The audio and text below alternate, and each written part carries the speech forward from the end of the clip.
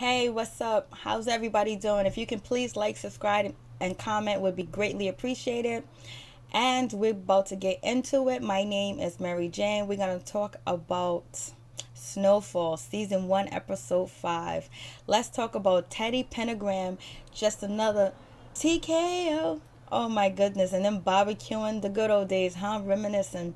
So anyways, and also is Philip which is Franklin's father, is he the guy from Clockers? So let's start it. So Teddy and Alejandro are stranded in the desert. They are somewhere in the desert stranded. And it ain't no joke where they at. And it looks like Alejandro is about to pass away. He's about to become corpse. And it looks like Teddy is about to die of dehydration. But even though he's drinking water, he's talking crazy, talking silly. So we can see where Teddy's mind is that Teddy chose to fly a different route and land somewhere different because he felt like, somebody was watching him or whatever. But anyways, Teddy tries to fly the plane, but he's not able to. But Teddy does collect all the drugs, and he does put him in the plane. And he also keeps, Alejandro dehydrated by squeezing water on his mouth to make sure Alejandro don't choke if he pours the water down his throat. So that was cool. And so then, Teddy is looking at the picture. So I believe that is Alejandro's wife and kid. And so Alejandro wakes up. He gets ready to fly the plane. And so Alejandro says to Teddy, what does it matter where we land at if we work with the CIA? That's what I'm saying. And so Teddy goes, you got a point. You got a point. So sometimes Teddy's very smart. He's very good at reading people. He's very good at interviewing people and questioning people. But sometimes his brain it just overreacts too much, which can cause harm to their operation. So they have to work together more. So moving on from that, we get Franklin. Franklin's with Sissy, his mother, and they're talking. And she tells Franklin, like, I know you ain't working. I don't know why you trying to act like you've been working with all these sick days. And so Franklin tells his mom, hey, yes, I have not been working. I quit my job the other day. And his mother's like, okay, I understand you don't want to work in the liquor store, but you got to work. You got to do something here. You got to do something around here. And so anyways, Franklin was like looking at these pictures, and he was like, oh, look at these pictures. They're nice. The mom was like, I took those pictures or whatever. And it's pictures of Franklin's father. It looks like he could have been in the military, or he could have been a former cop, or he could have been in the Black Panthers or whatever. But it was a place where his father was healthy, where his father was good, where his mind was right, and everything in the pictures. And Franklin's almost reminiscing on the pictures, looking at his father, of what his father has become now. And it kind of like softens him up, where he wants his father back into his life, kind of, because he felt bad to see the way that his father is. And also Franklin being in the drug game and seeing people die and having one of his friends kill somebody and all the stuff he's been through.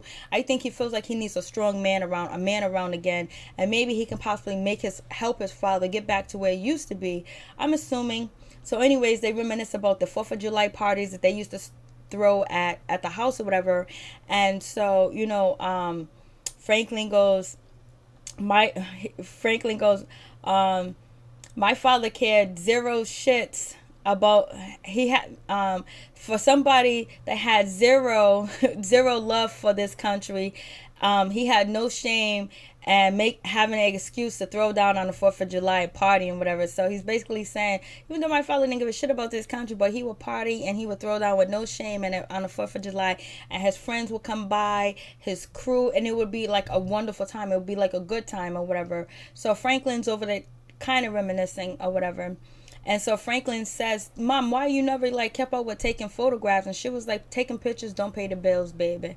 It don't pay the bills at all. So then Franklin wakes up the next day. He goes looking for his father. He meets one of his father's friend. His father friend charges him $20 for information.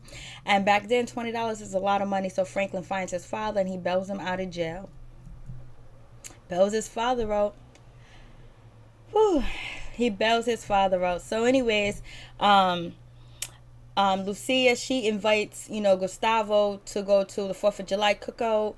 And Gustavo said no, he don't think it's a good idea. The church ladies come knock on the door at their stash house, at their little drug spot right through the church, and say, is there any work today? Lucy was like, no, you guys got the day off. It's 4th of July. She don't say it's 4th of July, but she was like, no, there's no work today. And so Gustavo says, it's a good idea if I just stay here or whatever. So he's staying at the crib. He's staying at the stash spot or whatever.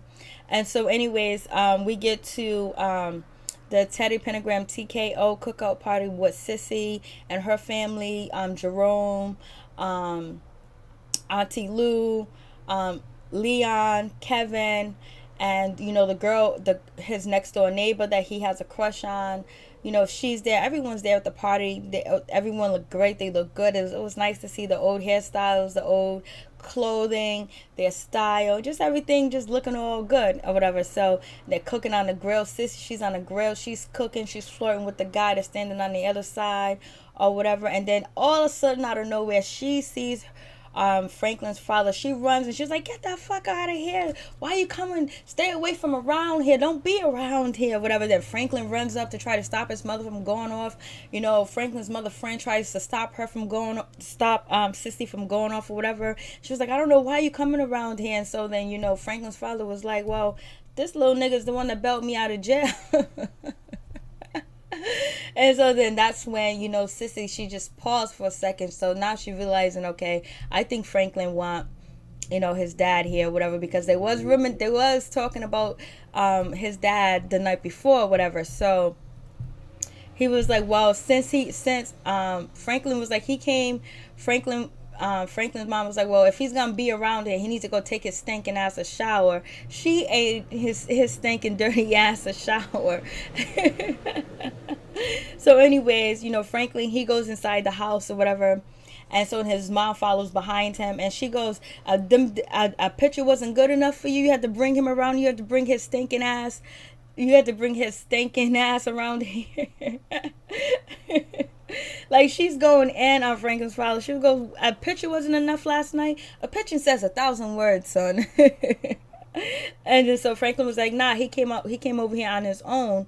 And so, you know, Sissy was like, yo, I don't want him to stay. You know, every time he stays, what happens? And Franklin was like, that's on you, mom. And he goes, son, and she says to Franklin, don't get it twisted. It's only a single act of kindness. That no good ass nigga is nothing but, he ain't nothing but a hobo to me. When she says he ain't nothing but a hobo to me, I was like, I haven't heard hobo in years being used. And she says his stinking ass. And she said, don't get it twisted, Franklin. So anyways, we get Jerome and Aunt Lou. They're sitting together. Aunt Lou is sitting on Jerome's lap. I don't know if it's incest or they've been in a relationship for so long. He calls her auntie or whatever. They're not blood related. I have no idea. But it seems like incest, and it's full-fledged. It's full-fledged out in the open between them. So it's just like, okay, what's going on? So then, you know, Lou says to, you know, Franklin, what's up with your pops? The other night, you didn't want to say shit to him, and now he's here. And so Uncle Jerome goes, ask the boy a real question, like, when is he going to return my gun? My pistol. When is he going to return my pistol? You ain't got to tell me what you did with my pistol, Franklin. But Franklin was like, I wasn't going to tell you shit from jump, so don't even worry about it. We ain't got to talk about that. And Franklin was like, yeah, whatever. So anyways, Franklin's father's watching through the window. He's watching and seeing his son having this little converse with Jerome and Lou. So he knows something up. Then Gustavo, he ends up going, Pedro comes to go get Gustavo to go to the family's party, the 4th of July party, whatever.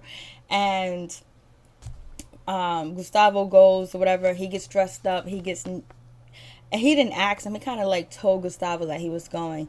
So anyways, leaving you wanted to sit with your father. You want to put... So then that's when, you know, Lucia says, why? So Lucia sees, you know, Gustavo there. And then Gustavo goes back and talk to Pedro's father. Lucia is like, yo, why are you letting, you know, Gustavo go talk to your father? He's going to put a noose around all of our necks. And Pedro goes, not all of our necks. My dad finds out I had anything to do with it, he's not going to put a bullet in my head. He's not going to shoot me because I'm his only son. So basically, Pedro's setting up the scene to let them know that he's higher than Lucia and Gustavo, and he could do whatever he wanted to. His father ain't going to kill him, so he's protected, so he can be sloppy and he can be lazy or whatever. So that makes Lucia thinks, you know, that makes her think like, damn, I went into business where Pedro probably wasn't a good idea. And Lucia is already thinking that Pedro is washed because of how he couldn't act when they killed that dude that was their father's bodyguard or whatever, or groundsman or security. So anyways, and then so then Pedro says to Lucia, smile. Smile with your fake smile. Keep hold your head up, look up, smile, and keep that fake smile on your face and be your normal self. Now look at me and repeat what I just said to you. So like Pedro's throwing the digs back at Lucia, because Lucia said that to Pedro last week, making him feel less of a man, like he was weak. So he couldn't wait to try to get one up on Lucia and make her feel weak, because she called him out for it, because he almost let her get killed, because the guy was on Lucia's neck choking her to death, and it wasn't for Gustavo waking up, she would have been dead. So he ain't feeling that. So then so we get Jerome. He gets on top of the roof at their cookout, whatever, and he's already smoking a little bit of weed, and he's drinking, you know, some beer, and then on top of that, he's about to put a bunch of fireworks in the box, about to light it, and they all go off, go crazy, and then the roof kind of semi catches on fire, and then, you know, he slides down and he falls off the roof. It's like, oh, MG, and everybody's just looking like, damn. And he was like, oh, and Jerome is like, he don't even give a shit. So oh, so anyways, the father sees, you know, Franklin talking to Kevin and Leon and having a conversation with them. And he's kind of picking up the conversation. Franklin's calling a shot, but he's probably having some trust issues going on. And so that's when, you know, Franklin goes down there to talk to his father. And his father, you know, reassures Franklin and let him know the boys that are on the porch with him, they've been by his heels since he was able to walk. So you can trust them. These are your real friends. So he reassures Franklin that, because Franklin was unsure of that. So his father just come in for a moment and could make Franklin feel secure with a decision that he needs to make about letting Kevin in on what they did or whatever, because now they find out JJ got killed. JJ and his girlfriend got killed, which was one of Carvel's boys or whatever did that to JJ, because JJ was rolling with the dude that got raped or whatever. So we'll see what happens. So, you know, Franklin was like, you know, he doesn't want to jump to conclusion. He wants to wait. And so Leon is like, yo, we're strength in numbers. Let Kevin in. Let Kevin know, whatever. And Franklin's still kind of timid about the situation, because he don't really want nobody to know his business. And plus, he's not so sure about everything, because all the hiccups and all the things that went wrong on his first time around in the drug business was selling keys. He was already doing good. His first time in the business selling keys, well, was dealing with heavy drugs, because he was selling weed for his uncle. So anyways, Franklin father said, so what was going on with you and the conversation that you had with your Uncle Jerome or whatever? And then Franklin was like, oh, nothing. And so then, you know, Franklin father says, what's up with that bruise, whatever? And Franklin goes, nah, it was just work or whatever. You know, one of the boxes hit me or whatever. And so and so he was like, so one of the boxes hit you? He was like, so either you're slinging food and you're slinging cans on the shelves, or his father said, which job is that? The one you're slinging cans and food for Miss Mimi and Miss Wawa, or you slinging drugs for your Uncle Jerome over there, slinging dope for Uncle Jerome. So it's like his father's there that quick and can pick up on everything that, you know, Franklin is doing just by looking and watching. So it shows you that his father's smart, his father's intelligent, his father has some type of skill in picking up things and knowing things. His father's not totally gone. So it makes me think that his father's gonna have a role. And when Franklin gets back into the drug business, because Franklin does need some type of protection, somebody that knows the business inside or out, or somebody that can call steps before they happen, somebody that can read situations, which Franklin fathers does.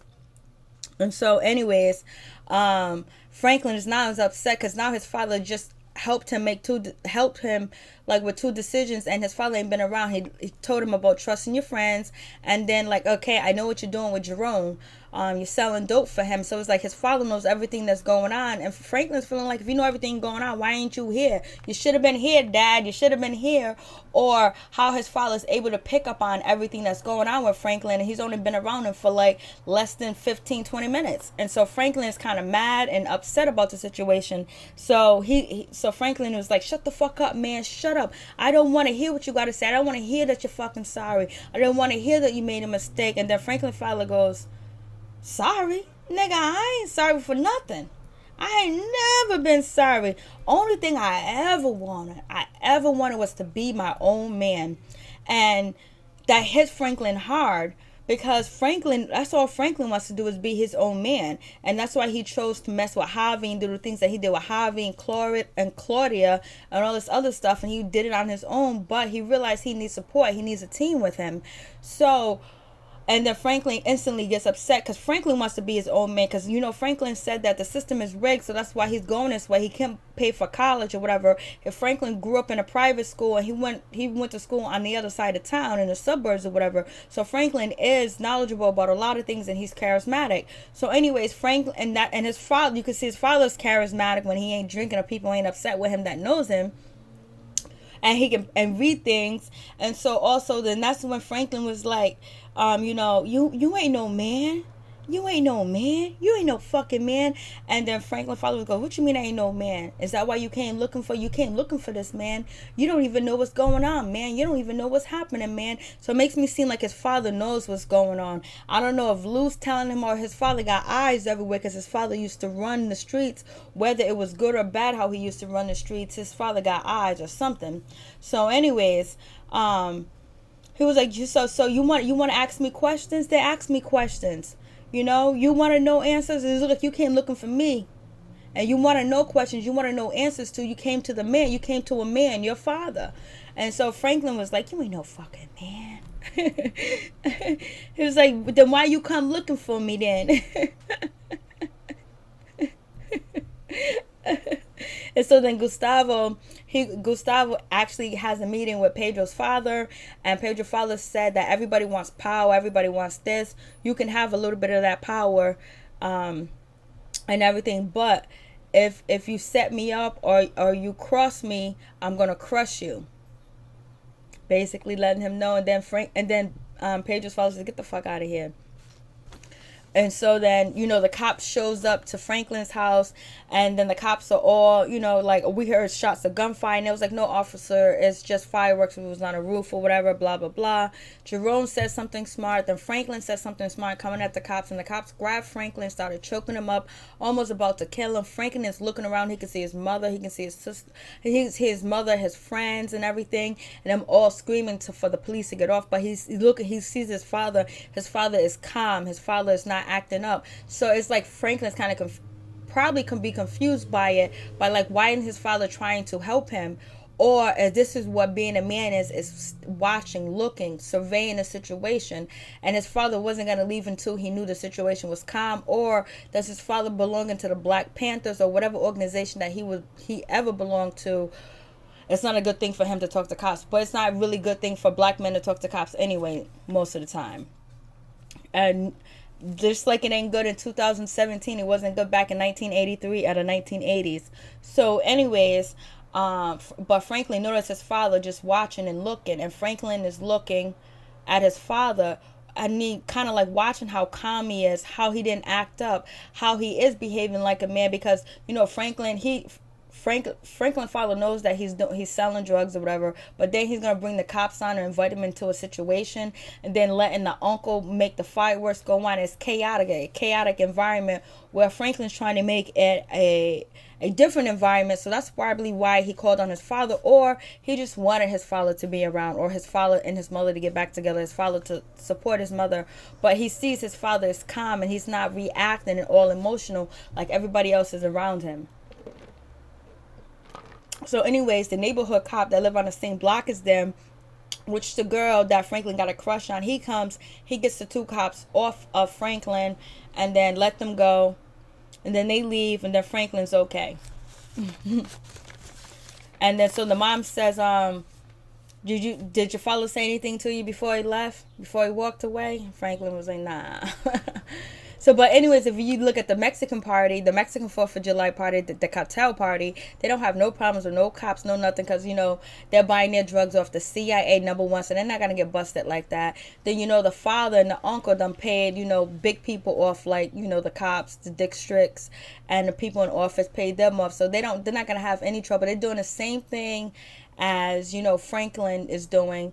and but they got more bodies on them, and they're distributing way more drugs and heavy drugs. Franklin just got into distributing drugs or whatever. So it's like, you know, shit ain't fair, shit ain't right. They can have a good decent party, ain't no cops gonna come, ain't nobody gonna come, and they can shoot fireworks, shit, they can blow up half of that little property, ain't nobody gonna fuck with them because they're well paid and well protected through the CIA. So life ain't fair. That's why Franklin said the system is rigged. It's rigged, baby, it's rigged. So anyways,